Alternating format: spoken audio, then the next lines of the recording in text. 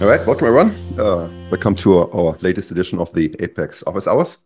My name is Marc Sewtz. I'm Senior Director of Software Development for Oracle Apex, and today we're going to talk about Apex 24.1. I'm sure you've all heard that we've released Apex 24.1 earlier this week. We had a big launch event on Monday where Mike Hitchvar and Andy Mendelson introduced Apex 24.1 and the new AI capabilities that we're introducing with this release.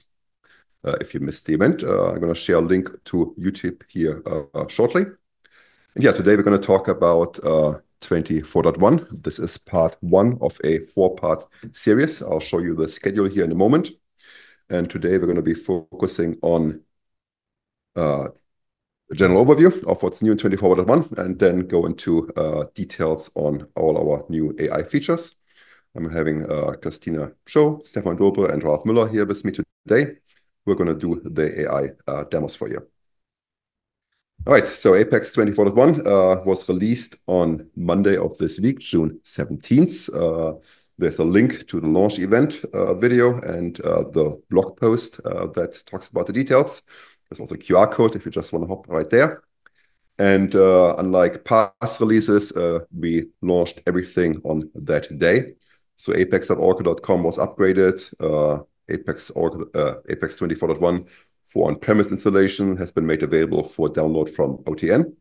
And we also started the OCI upgrades. So on Oracle Cloud, over the next couple of days, you'll get Apex 24.1 to be available in all regions. We're going to have 4 Apex office hours, or 5, on 24.1. The first one today covering a general overview and our new AI features. Then next week, we're going to have an office hours covering vector search and some of our new component types, select one and select many, improvements to working copies. We're also going to have the Spanish Apex office hours on 24.1. Then we take a break on July 4th, which is a holiday here in the US. And then on July 11th, we're going to do the next part 3, talking about workflow and approval enhancements, component groups, and builder extensions. And then the last one is on July 25th, where we're going to talk about the new PDF printing capabilities, date picker support, and changes to REST data sources. All right, if you miss any of the Apex office hours, you can always come back and look at the recordings. You can also subscribe to the office hours that you hear about what's coming up. And go to apexorg.com, go playlist to look at our past Apex office hours. This goes back a couple of years, so if you have missed any of those, you can always watch the recordings. Then I want to highlight our learning path, apexorg.com, go AI Learn. We have a new learning path on AI in Oracle. So scan the code or go to this URL, and I'm sure we'll share it in chat and the QA as well. This is the learning path for AI in Oracle Apex. Then I would like to highlight our upcoming Apex conference at ODTAC Kscope 24. That's coming up in July, in a couple of weeks, July 14th till 18th. This Kscope is going to be in Nashville this year, and we have a large number of Apex team members presenting there. So please join us, talk to us, ask your questions, give your feedback. We're going to have an Apex symposium again on the first day, on Sunday. We're going to introduce all the new features in 24.1. We're also going to have a 3-day bootcamp for beginners, starting with Apex. And then we have a whole bunch of sessions during the week where our team members, as well as speakers from around the world, will talk about Apex. And then later in early September, there's going to be Oracle Cloud World in Las Vegas. We're also going to have a number of Apex presentations and hands-on labs and, of course, demo grounds at Cloud World this year. All right, let's talk about Apex 24.1. Again, hope you've seen the announcement video on Monday. We also have a blog post that talks about many of the high-level features. Those are the 3 main pillars of this release. AI, of course, is front and center. Our AI assistant, great application wizard with AI capabilities and using AI in your own applications. Then earlier in May, then Database 23 AI came out. And of course, Apex being part of the Oracle database, you can take advantage of all the features that the Oracle database provides you with. including AI vector search, which we'll talk more about in our next office hours. Native server-side JavaScript. We just recently had a office hours on server-side JavaScript MLE that is available with 23 AI and Apex. It's about a month ago, so you can go to the recordings and watch that one. And then 23 AI database also introduces JSON relational duality views. And then, of course, in Apex, we do have a lot more features than just AI. There are a number of new components, enhancements to the workflow engines, enhancements to our working copy feature, which we introduced in 23.2, and the new printing engine allowing you to create pixel-perfect reports. So there's when you go to apexoracle.com, you'll find our new features page, or this is the direct link there that lists all the new features in detail. I kind of grouped it here into 6 pieces that I would like to give you a very high-level overview of. I'm not going to go into much detail. I want to leave enough time for the AI features and demos, of course. But the 6 main areas where we made improvements, enhancements, new features are, of course, AI. We've added a number of new updated components.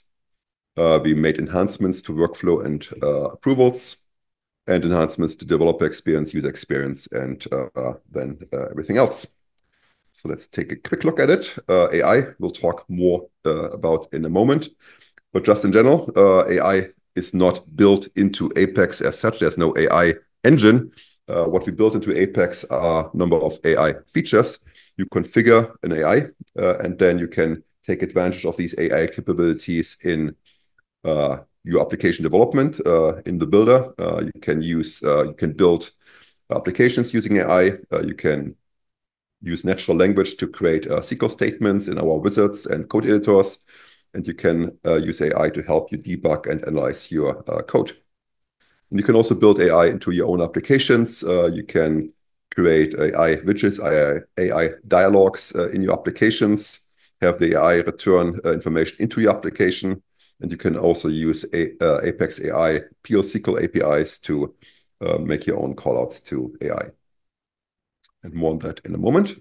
But first, some of the other announcements in 24.1. There are a number of new components in Apex and updated components. There's a new select one and select many item type. They are more flexible template components. We now have selection support and read-only template components if you don't want to have a data source, if you just want to have a template components for some kind of content. There's also some improvements to performance of template components. Then we've updated our support for REST and JSON. You can now have hierarchical JSON structures. Most JSON comes with arrays and things like that. So it's easier to work with hierarchical JSON now. We've enhanced our workflow component and approval component.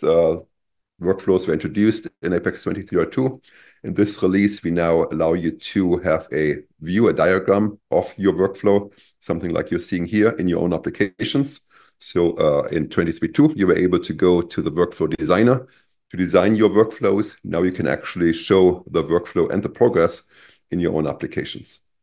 Developer experience, we now have component groups as a new shared component. A lot of our larger customers and internal teams that we are working with, they're building large applications with Apex that are comprised of a number of smaller modules or smaller applications. And it's good practice to have a master application that has a number of things defined centrally, like authentication schemes, templates, themes, lists, navigation lists, and such in one central application. And then you subscribe to this master application from all your different modules. And with 24.1, you can now put all these shared components into a component group and then much more easily subscribe them and publish them across all your different apps. Working copies were introduced in Apex 23.2. They allow you to create a copy of your application to make changes, work on these changes, and then once you're done with your changes, diff them, compare them to your master, to your main app, and then merge them back in. And we further enhanced that in 24.1. You can now more easily compare, for example, page changes directly from within Page Designer. You can also get information on whether pages have changed in other copies. And if you happen to open up your main application, then you'll be notified that this is the main and that you may want to change your working copy. We've introduced a new document generation function service on OCI that allows you to create your own report layouts using Word, upload them into object storage, and then use this function service to create pixel perfect PDF documents. And we've integrated with that now in 24.1, Apex 24.1 that is. You can upload report layouts using MS Word into your Apex application, and then use that for your classic reports and interactive reports and our print APIs to print pixel perfect reports with Apex. We've also enhanced our Builder Extensions feature. Builder Extensions previously allowed you to go into a central workspace and essentially define some bookmarks there that would show up across all your subscribing workspaces. Now with 24.1, you can actually build applications in this extensions workspace and make these applications available throughout all your subscribing workspaces. So if you have, for example, an application that analyzes your application metadata, scans your code, you can now deploy that centrally and make that available to everybody else on your Apex instance. Then we have, number of general builder improvements, enhancements to Spotlight, enhancements to REST data sources.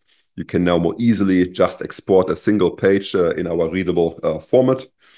And there have been some general enhancements to Page Designer. User experience, there's updates to the universal theme, to Redwood Light. There's a new font Apex 2.3. And we've also made a number of accessibility improvements. There are now read-only items that are much more accessible than they used to be. And we've added a number of additional help texts to relevant places in Apex. And then I think one feature that a lot of you ask about, out of the dismissing of success messages. If you have a success message show up in your application, so they now can be configured to automatically disappear. And then some other additional enhancements and updates. I'm going to go through all of them, just a few highlights. There's a declarative way now to download your blops and clops. There's better button processing, avoiding duplicate page submissions, enhancements to Oracle text. There's also a new API that allows you to get database dependencies. That API tells you all the objects, tables, views, PL/SQL packages referenced by your application. If you're running Apex on ADB, you can take advantage of server-side geocoding. And of course, as always, the updates to our PL/SQL APIs and JavaScript library upgrades. With each release of Apex, we ship a number of open source libraries that are used for our rich text editors, calendars, and such. And with each release of Apex, we upgrade these libraries. Right, that was the general overview, and a lot more of what's new in Apex 24.1. You can see during our upcoming Apex office hours, and of course on apexoracle.com. There's also going to be lots of videos and blog posts being published. Now let's talk about AI. With Apex 24.1, we introduced a number of AI features to Apex. You can take advantage of these features on premise, on the cloud. So you basically go in and you configure your AI to be used in workspace. And if you're running Apex on the cloud, there are a number of cloud services that are available on OCI. And you can configure those with Apex. You can also configure third-party AI services like OpenAI and Cohere with Apex. And there's more support and more services, OCI services coming soon. The features that we've introduced are for developers. So as you develop your applications, you can make use of these AI features as well as use AI in your own applications and make AI available to your end users. At a high level, the architecture kind of looks a little bit like this. We have the Oracle database, and in the Oracle database, as we always had, we have the Apex schema, which is now the Apex 24.1 schema, which has all your application metadata, and that includes the web credentials and the configuration of your AI service. It also includes the Apex Dictionary cache, and the Apex Dictionary cache includes information about your own objects. So in addition to the Apex schema, there's also the user schema, which includes your own tables, employees, departments, warehouses, and such.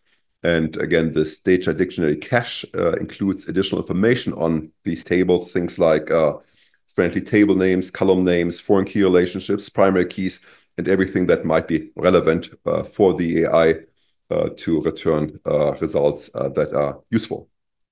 Now you configure this on the workspace level or on the instance level, and you can configure multiple AIs, and you can configure one AI to be used for your builder. So there's one AI that can be enabled to do things like the create up wizard and the natural language to SQL.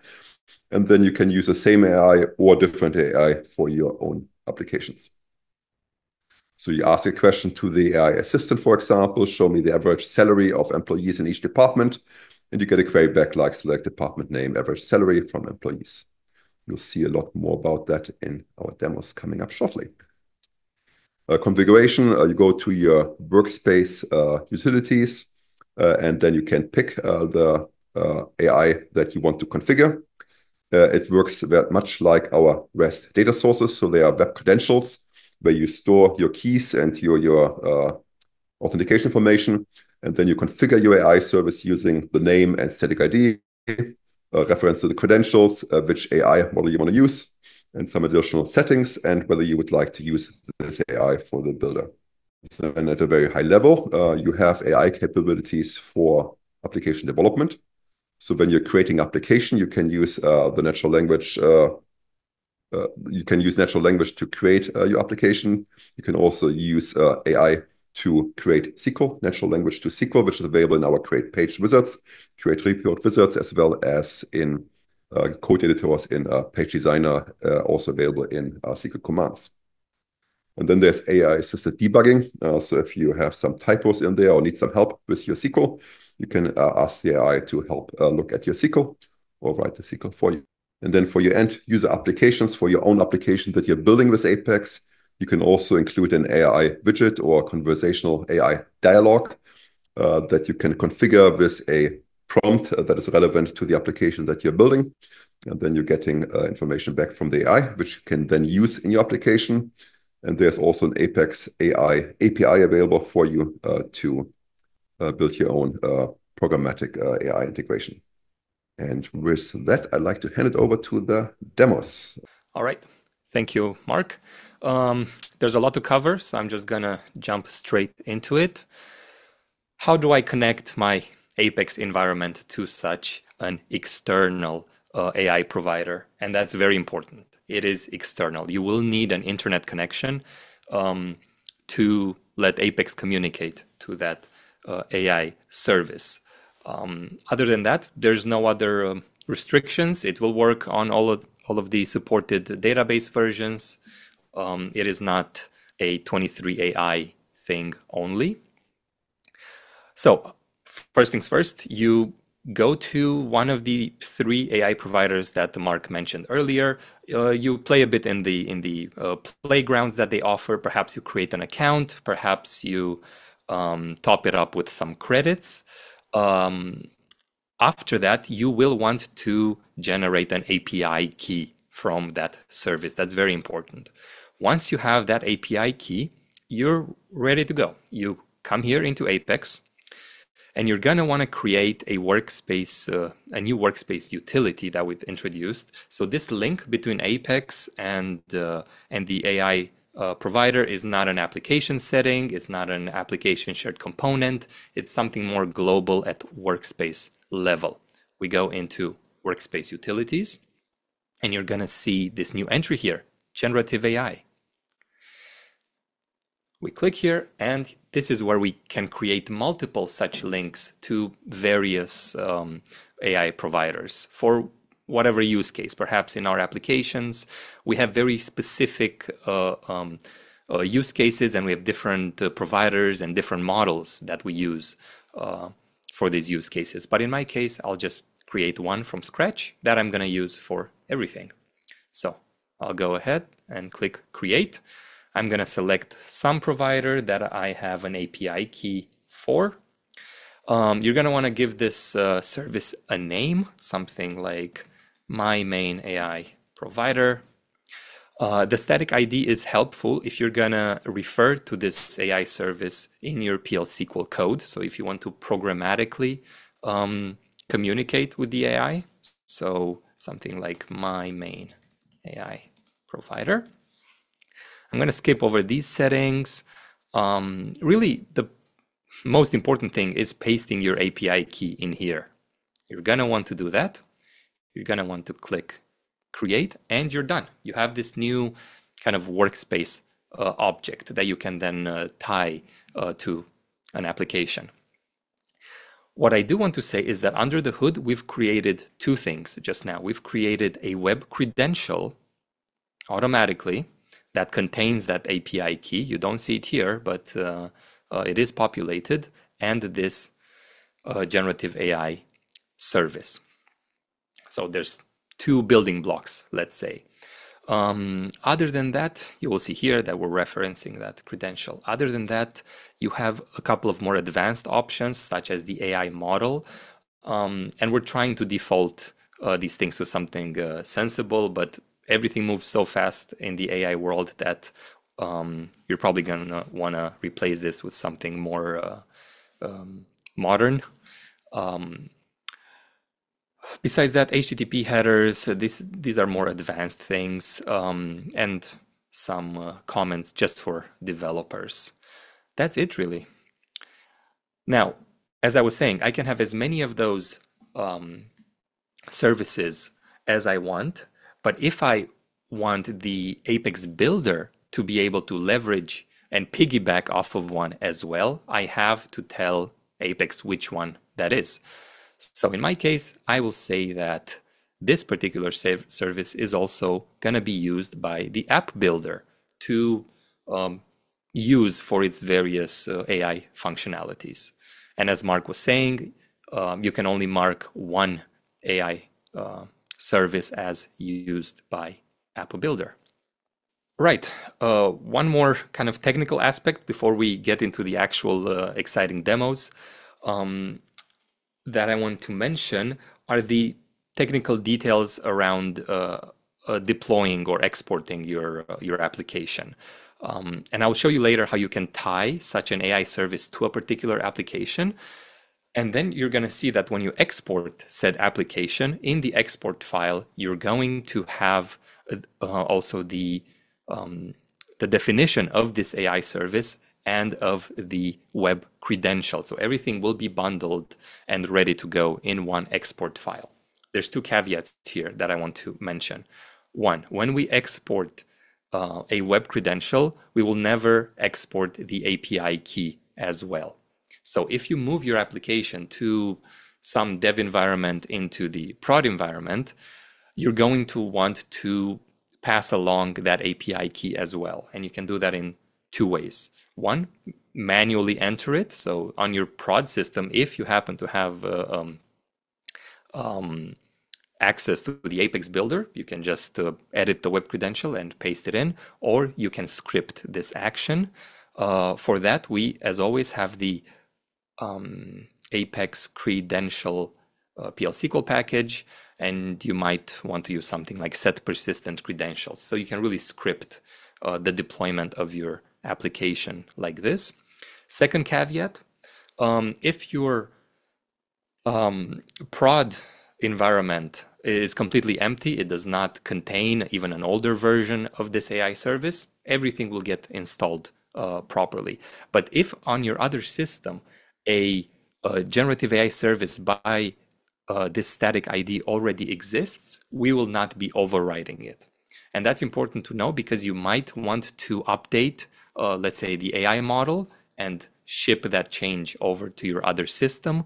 That will not happen. So again, you need to script changes to already existing generative AI services. And to do that, we have extended the Apex application install package, specifically the set remote server procedure, with a couple of new AI specific parameters. So that's how you can script patching or updating existing generative AI services on other systems. But in short, that was it. Select your provider, paste in your API key, and you are ready to go. Next up, I want to hand it over to my colleague Christina to demo how this actually works in the app builder. Thank you, Stefan. All right. So hi, everyone. My name is Christina Cho from Apex Development Team. I'm here to show you today how you can use generative AI within Apex to use your natural language to design a new application and enhance your application. As Stefan quickly went over, if you have generative AI service configured within your Apex 24.1 environment with used by App Builder attribute enabled, you can use Apex AI Assistant throughout App Builder as well as SQL Workshop.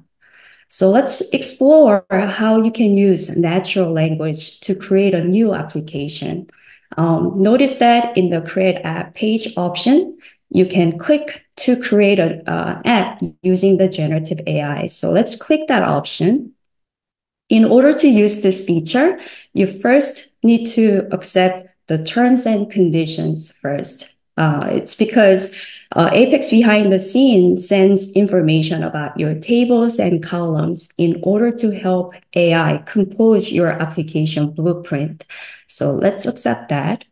And now I'm able to put in my description here in the prompt in conversational way. Notice that I have two buttons on the bottom in my prompt where I can click on it to test out with an example prompt. So if you come in here and have no idea what to do to describe about your application, try clicking in one of these buttons. And if you don't see these buttons when you open up the Apex AI Assistant, the way to display them is go to SQL Workshop and go to sample data sets and install any of these samples. Like me, I installed InventDev and projects data here. And that's how I was able to test out using the example prompts. If you don't know what tables to use, there's no worry. You can ask AI what tables to use. So let's ask AI. Looks like AI understood my question and it gave me the list of tables that is related with the projects. So I'm going to give a little more detailed description about my app. I'm going to ask AI to include specific page types such as dashboard and report, calendar, and faceted search using the tables that I want. And notice that I'm not spelling out exact table names here. As long as you give the friendly table name to AI, AI knows what to use for that specific page types. So let's see if AI can come up with my blueprint that I can use start designing my application. Okay, so AI gave me a blueprint here with suggested application name and with suggested page names, but I'm going to reorder some of the pages. Let's move dashboard page.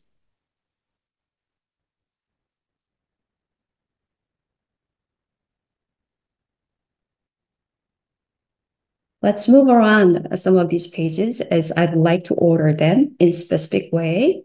And let's see if AI can do this for me. Looks like it understood and moved around the pages exactly the way I want. There seems to be some features that I can enable here. It enabled PWA and push notifications for me, but I'm going to ask AI what are additional features that I can enable. AI gave me an answer that these are the additional features I can enable. So I'm going to enable access control as well as monitor, activity monitor feature.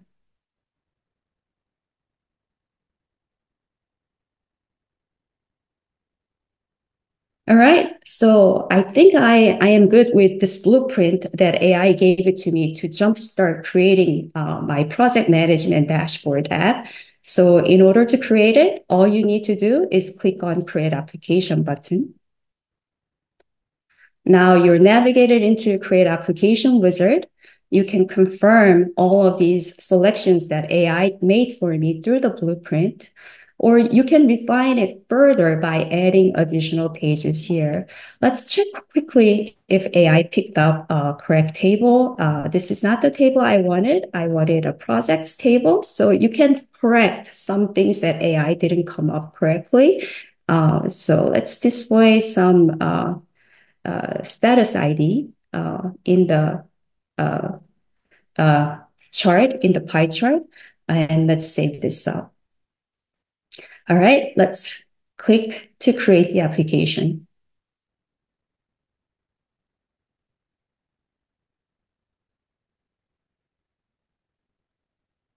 Okay, let's run the application to verify, and let's sign in.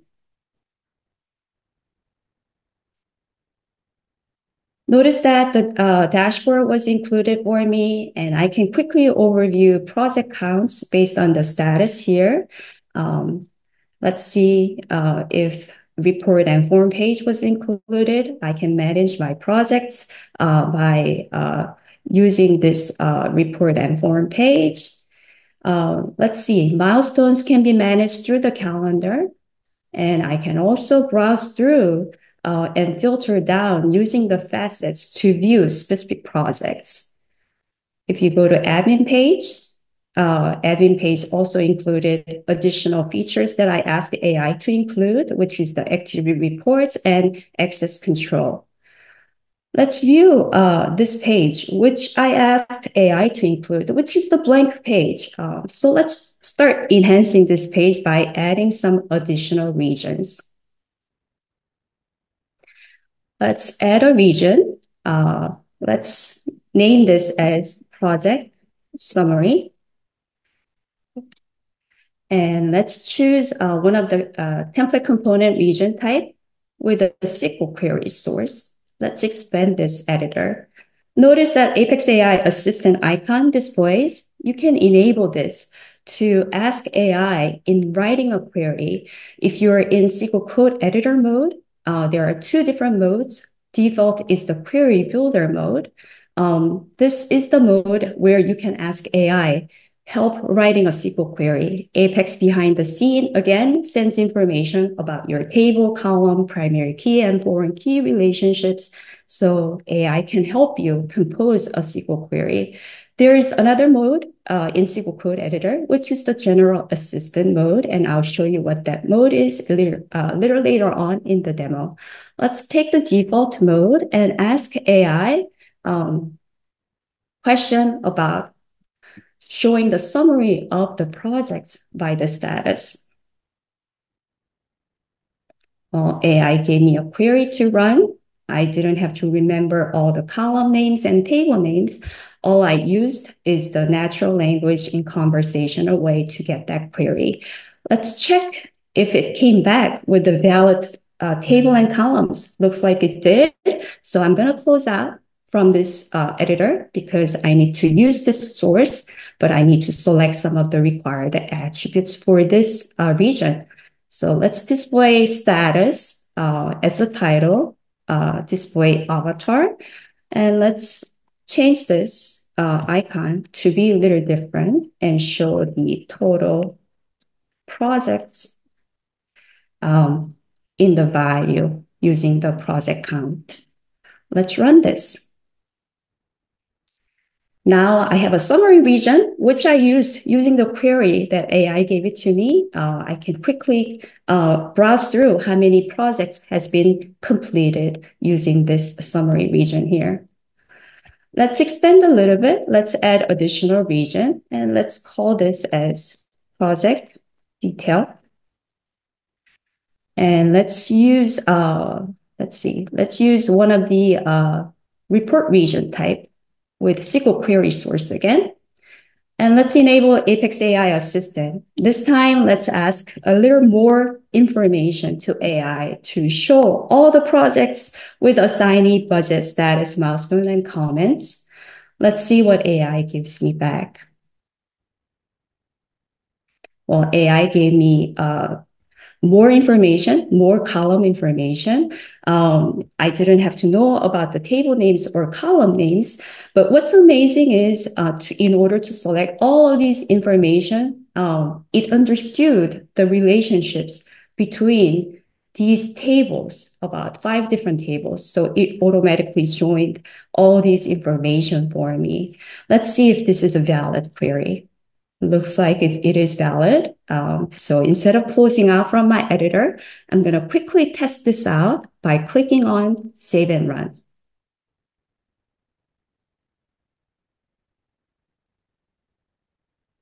Okay, my report region displays. It's a bit too much, but it displayed all the information that I requested to AI using the query that AI gave it to me. Let's enhance this query a little bit. Let's add additional column here. I'd like to display task count for each of the projects additionally. Let's see what AI does. So AI gave me a query. So let's insert this. Looks like it included that additional column for me by joining in another table. So let's do validate and let's run this. Okay, the column is not there, but I can see that it is available. So let's put it into a display list. And I can quickly go over how many tasks are there for each of these projects using that column. All right, let's edit this query further. This time, instead of getting help from AI, let's edit this on my own. So let's add an order by clause and order by the project name. And let's do a validation. Looks like I introduced the syntax error here, but along with the error that Apex gave me, there is a little link where I can click on it to get help from AI to figure out what's wrong with this and help me fixing this query. When you click on it, now I'm not in a query builder mode. It changes into general assistant mode because this is a general SQL syntax improvement that I need to make. So Apex sends that information behind the scene for me. AI gave the explanation why it failed, and it also gave me corrected SQL query. So I'm going to replace this query with the corrected one that AI gave it to me. Let's do a validation. My query is fixed. I don't have to do anything nor think about it. It is fixed. And what I did wrong was order by clause was put in before the group by clause, and that's why it failed. But AI fixed up this for me. So let's do save and run to make sure that page runs without an error. All right, so page is fine. Let's try different things. Let's close out from SQL Code Editor. Let's add a button here and call show message. And let's see, let's put it, all right, let's put it into create slot with make it as hot. And let's add a dynamic action here. So instead of showing something, let's choose to include a JavaScript code. Notice within the context of the JavaScript code, I can also enable Apex AI Assistant. There is no query builder mode anymore because I'm not in SQL Code Editor. SQL Code Editor is the only one that allows you to use the query builder mode. So let's get on help from AI because I want to write something, but I have no idea how to write a JavaScript function. So let's ask AI how to show success message saying build this page with help from AI. AI came back with an example to use. Looks like this seems to be an Apex JavaScript API I can use with a message. So let's save and run and try if this works. Okay, so let's test out the functionality by clicking on the button. I have a success message that displays within the page by getting on help from AI. All right, let's go into a different mode here. If you go to page, inline CSS, again, code editor, I can enable Apex AI Assistant. But before I get on help on CSS, let's inspect this page. And I know within the universal theme, there are different CSS variables that I can use to change the color. One is the header color. So I'm going to copy that CSS variable and ask how to change this.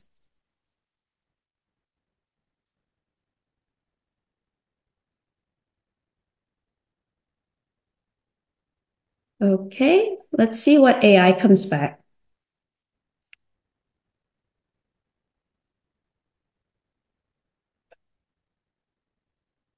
Well, AI understood my prompt. I didn't know anything about CSS syntax, but it gave me an example to use. So I'm going to use that. And since I have the blue header color already, I'm going to change it into a little different color. I like the hot pink color here. So let's save and run and try this.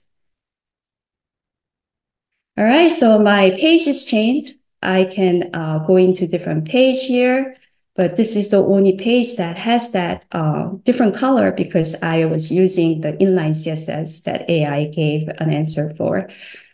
All right, so these are the quick overview of how you can utilize Apex AI Assistant throughout the builder to get on help by using natural language to jumpstart creating a new application, get on help on writing a SQL queries, JavaScript, CSS. If you're in a static region, if you need help with HTML, you can do that as well.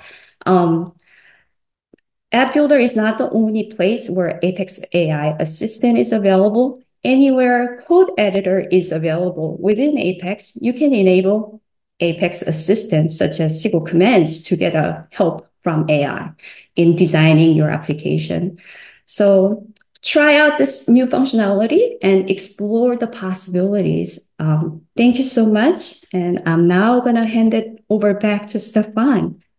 So for the second part of the demo, we're going to be looking at using these AI capabilities in end user apps. So not on the developer side, but on the end user side. So let's see what we're starting to work with here. I just have a little application that I use to draft some blog posts. And let's say I would like to have that same or similar sort of assistant in a chat-like UI that Christina was showing, but for whatever purpose I have here on this page. Perhaps I want some help coming up with this blog post. So in Apex 24.1, we have really focused on delivering two things because AI can come in so many different forms. One is the visual chat experience, and two is the programmatic PL/SQL APIs. And I'm going to demo both of these things and how they can help me deliver this blog post here. First things first, I'm going to want to go to my application definition, and I'm going to see here a new entry for AI.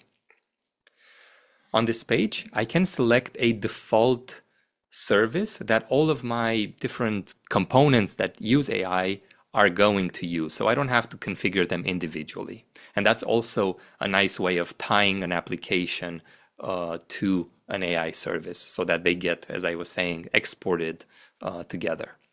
So I only have one.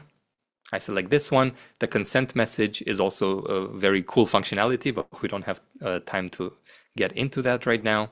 So now I tied the two together. Let's edit page 3. And what we want to do is just have a button that opens up that chat interface. Let's create a button, call it AI help. Let's change its position. Let us give it a more funky look, an icon. And notice we also have new AI related icons. So I'm going to use this FA robot icon. And I'm going to run my page, and there it is. So on button click, I want that AI pop-up. And that is as simple as creating a dynamic action. I'm going to call this one on AI help click with one true action using this new Open AI Assistant action. And really, I don't have to set anything else. It's just going to work. I can optionally select a different service than my default one, but in this case, I will just leave it as is. So on button click, I have my pop-up. I can say hello, and it works.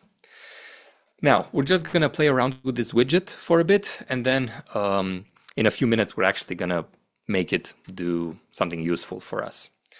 So let's see if it actually works or if this is some dummy message. Say hello to the Oracle Apex office hours crowd. They're very excited to meet you. Be enthusiastic and use emojis. Let's see if that works. All right, the AI is saying hello to all of us. That is good. It works, right? And there was really very little to configure. Let's see what, actually, before we jump into these settings, let me just make a few points about kind of the way this widget is built. As you've seen, it's a very structured conversation. It's really one message from one side, another message from the other. You cannot really send subsequent messages. And while the AI is thinking, and for longer tasks, it might take longer to think, you can start typing another follow-up message, but you will have to wait for it to fully respond before you can send that message. So it's very structured like that. Another point I'd like to make about the nature of this conversation is that it is designed to be more short-lived. So really, we want to get in here, ask our question, get a response, and hop back out. So you'll notice if I close this assistant and open it again, the history is lost. And it is really designed that way. We want to make this a productive assistant and not have very open-ended conversations.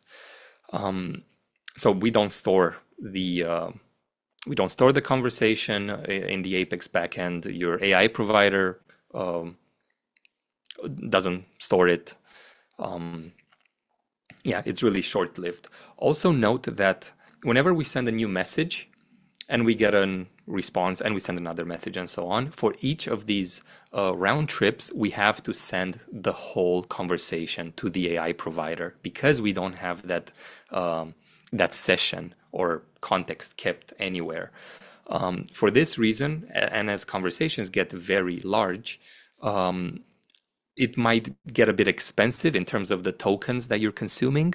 So it is recommended to try to keep your conversations very on point and again, short-lived and quick to save up on the token usage as well. So that was a bit about the widget itself. Let's see what other options we have here. Let's take a few moments to discuss the system prompt. And that is a very important of this architecture. The system prompt is where we tell the AI how to behave, right? What it's good at, what it should answer to, how it should answer, what it shouldn't answer to, and so on. So really, to have a tailored experience for your specific use case, you're going to want to populate something in the system prompt. By default, if you don't say anything, it's going to default to something like you are a helpful assistant, and it's very general purpose. But let me play with it a little bit and say something like, you only speak Spanish. You do not speak any other languages. Let's see what happens now. I can say something like, hello there. Oh boy, okay, I do not understand this. Speak English, please. no can do, right? So it really tries to respect as much as possible what you have instructed it to do. And that's how you can create these tailored assistants. Another use for this system prompt is perhaps you want to give it some more context or knowledge. I've seen an example recently. Say you're running a clinic and you have an open an assistant on your clinic's homepage. You probably want to teach the AI about your opening hours in the system prompt, so that in case any end user asks what the opening hours are and what the address is and so on, it can respond with that information. So that would all go here in the system prompt. To make it more dynamic and versatile, we also support substitution strings in here. One last note about the system prompt. It is a very sensitive piece of information. So it's not, you don't see it here in the UI. I promise you it's not hidden away somewhere that the end user can see. It really is only available to the Apex backend and the AI service. The end user will not have access to that information. Okay, let's get rid of this. Up next, we have a welcome message. So it's probably good to populate this with something like, what may I do for you?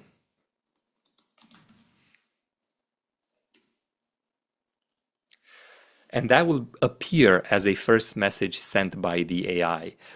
It's a bit of a dummy message. We don't send this message to the AI service. It's only here to kind of direct the end user and to kind of guide them and give them some context about what the AI can do for them, what they can ask, and so on.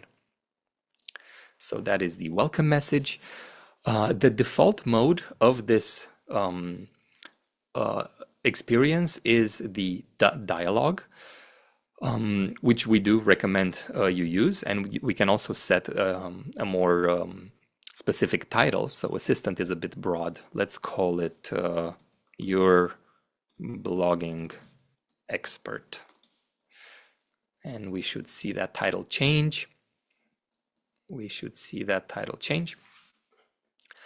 But if you want to kind of embed this chat in perhaps some other region on your page and you don't want to have this pop-up, you can display it inline, and you're going to have to then provide some selector, exactly where it is you want to embed that that chat. And that is helpful for longer lasting conversations, or maybe you want to pass information in and out and you don't want to lose your context, right? Okay, what else do we have here? We have quick actions. So if your end user will always kind of start the conversation with the same task for the AI, it might be a good idea to add them as quick actions. So these can be something like, tell me a joke.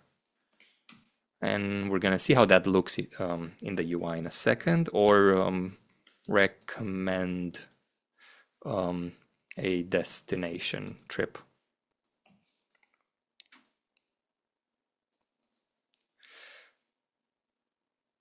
A travel destination, something like that.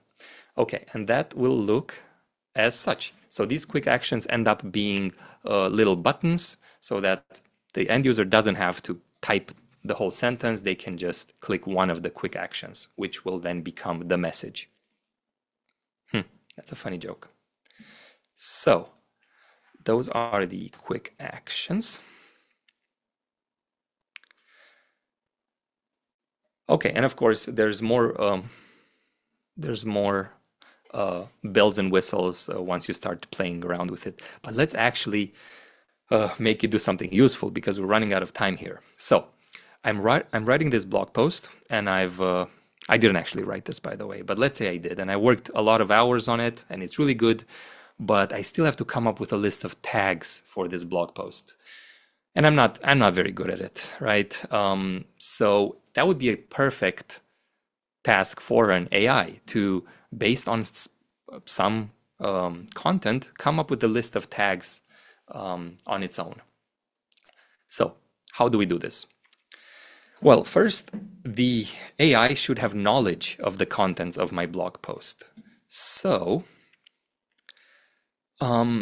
if we go down here to initial prompt, we can give it some payload or some piece of data that it should know about to help us out with.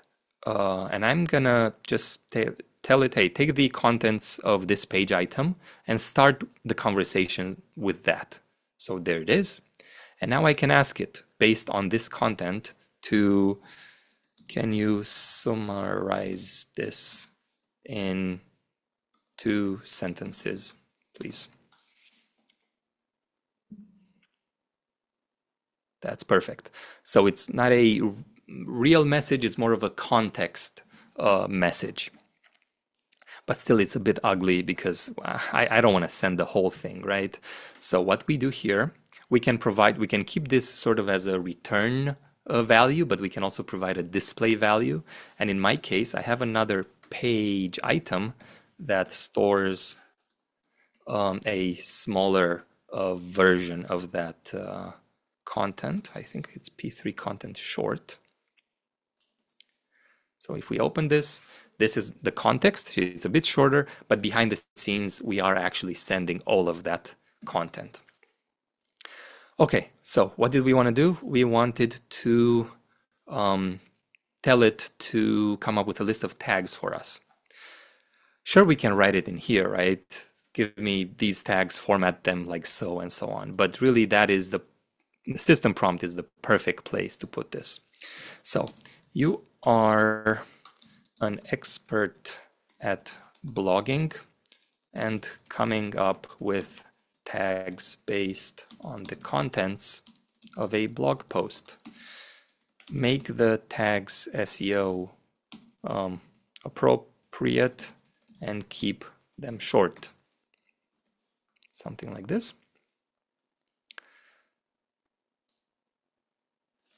And then I could say, please generate. Okay, so these are my tags here, but I'm still a long way from having them get populated in the tags page item. I'm not happy with this, so let me keep refining this. Keep them single words, lowercase, separate them with a colon, like so. No other information, just the tags. So I'm refining my system prompt here. But I don't want to say please generate every time. It should just do the thing that I want it to do. And that's where the immediate action prompt can come in handy. So I can say, please generate the tags for the following content. And when we put all of this together, it will immediately say, please generate the tags for the following content. It will pass the content and the AI will respond. Now, I could take this content, copy it and paste it in here, but that is too much work. So let's see how we can automatically populate some response from the AI into, let's say, a page item.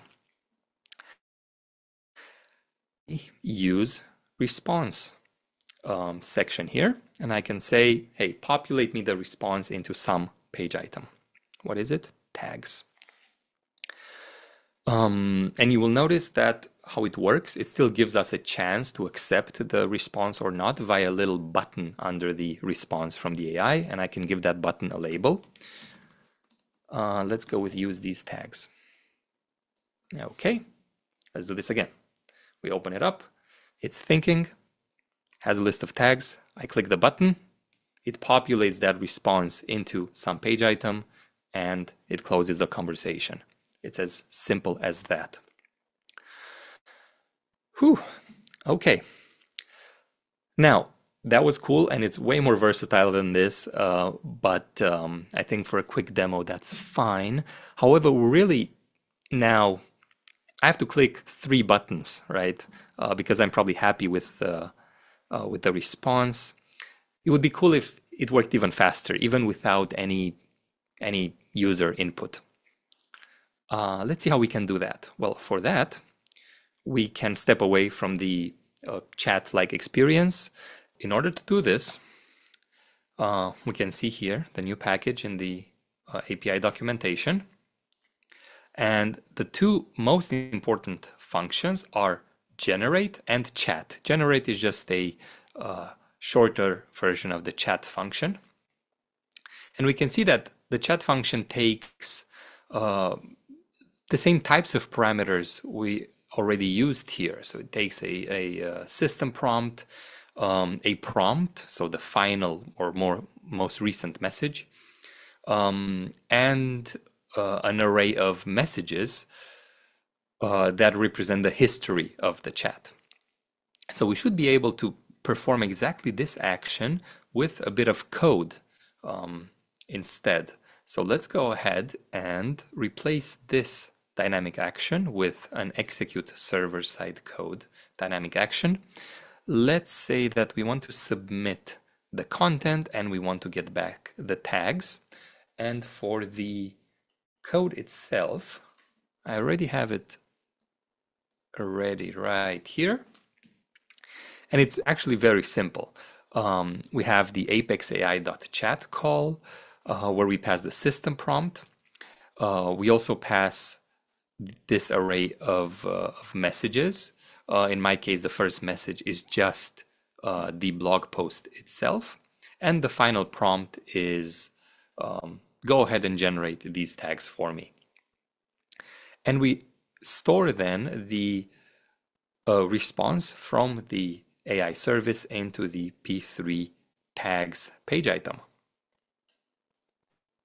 So now clicking this button should just automatically generate the tags for us without having to go and actually chat with the AI. So do check out the Apex AI package. One thing to mention about these procedures and functions is that they require an Apex session. So they will work just fine as part of your application, but if you want to run them in, say, SQL Developer, you will need to wrap that call in an Apex session.create and then to drop the session once you're done with it. And that's really all. So I will pass it back to Ralf for some closing statements. Thank you. Thanks, Stefan. That's very impressive, and many questions on the Q&A. Wow. So yeah, let me quickly wrap that up. You saw a lot of stuff demoed by Christina and Stefan, and you can imagine this is our first release where we added generative AI capabilities. We have many other things on the roadmap to come. So certainly one of the first and important items is the support for OCI generative AI service chat models. So by the time when we wrapped up Apex 24.1, that operation was not yet available on OCI generative AI. It has become available sometime like 10 days ago. So we are going to add this to Apex so that you can use OCI generative AI also for app builder use cases. Then there are more AI services coming from the OCI AI team. One of the next services that is at the moment in beta that we are looking into is the generative AI agent service. And the agent service, the OCI team implements a couple of use cases like text to SQL, for example, or using OpenSearch as a RAG. Long term, they will allow customers to build their own agents, kind of a thing. So we are looking into integrating with this. And then, of course, what you've seen today in the app builder, that is also not the end. So we are looking into supporting more use cases in application builder itself, like using generative AI for application search, in the rich text editor and other use cases. Another item is, of course, generative AI for Apex plugins. We want to use it there. And we are looking and working together with the 23AI team on the vector search and RAG and how to combine generative AI and the vector search and RAG in 23AI. And last but not least, we ask you guys to share your ideas at apex.oracle.com/ideas. We are curious on where you want to use generative AI in your application. So please go there and share your ideas. And with that, you're already a bit over time. We'll wrap it up. And thanks for joining the office hour today. I give it over to Marc. All right, thank you, Ralf, and thank you, Christina and Stefan, for your demos. That was great. There's a lot of questions in Slack. We are all out of time, so we're not going to go through all of them. I do want to just briefly point you to that blog post. I think that came up a few times. How do you configure this? This blog post talks about where you need to go. It's not there out of the box. If you go to apexoracle.com or apexoracle.com or your cloud instance, it's not right there enabled out of the box. You need to configure it. So take a look at that blog post. I'll put it here into chat. But yeah, that should get you going. We will make the recording available afterwards, so you can watch all the demos again. All the Q&A are going to be available there as well, so you can read through that. And if any questions went unanswered, we're going to meet again in a week for part 2 of the Apex Office Hour. So you're welcome to bring your questions there, and you can talk more about that then. And with that, I would like to thank you all very much for attending today. And please come back. There are 3 more parts to go. So thanks a lot. Thank you. Bye.